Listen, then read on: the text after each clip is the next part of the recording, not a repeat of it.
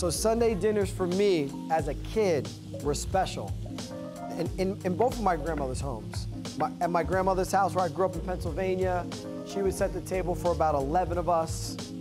She would cook the dinner. But the best thing about Sundays is when all the family gets together. We all kick it, people argue.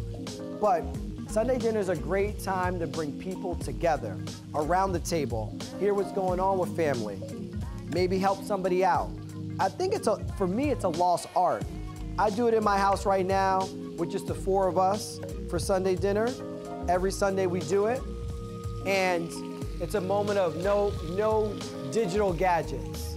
You have to talk. We go around the table. We play a game. And that's our Sunday dinner.